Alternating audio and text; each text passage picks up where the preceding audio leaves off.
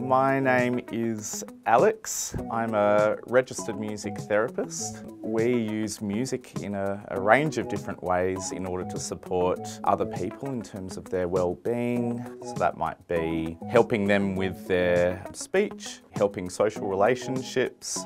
Yeah, music therapy sessions is a big part of my job because that's where we see the biggest gains and biggest growth. So come down the hallway to one of the cool parts of our centre, which is our music therapy storage cupboard, which has, I believe there's over 500 instruments. This is a storm drum.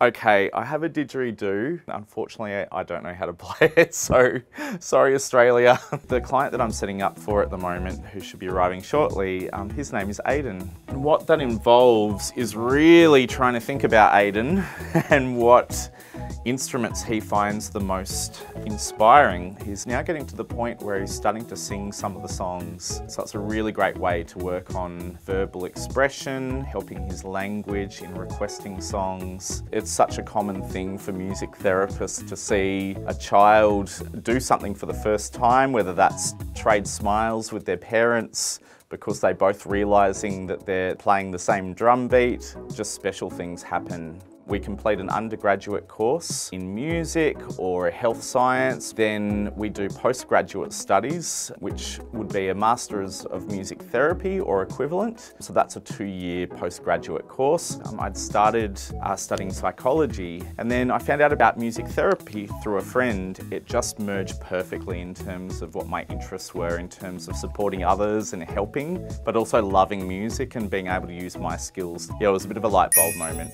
If you're willing to be working with people for your whole week, then I think that's a great profession and a good choice.